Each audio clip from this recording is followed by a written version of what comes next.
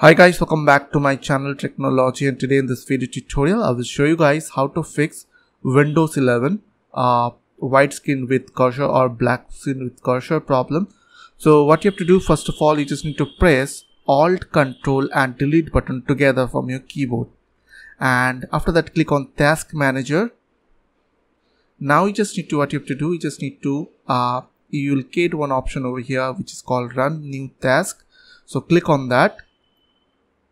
And after that, here you will get the new create task window.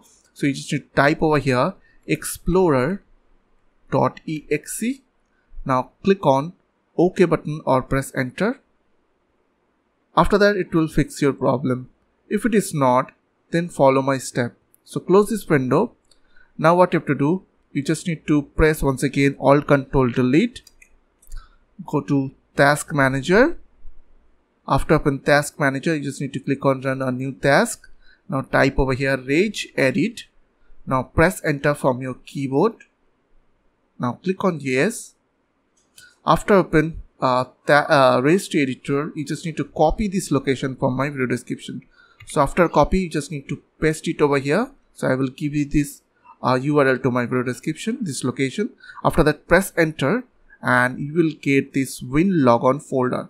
So under that folder, check any cell string value is showing or not.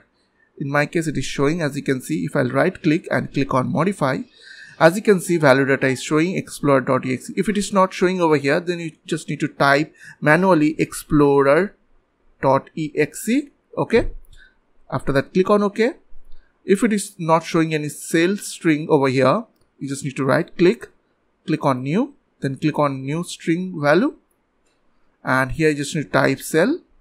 So I'll not create once again because I have already. So after that, you just need to, let me delete it first. After that, you just need to right click on that cell string value and click on modify. Now type explorer.exe.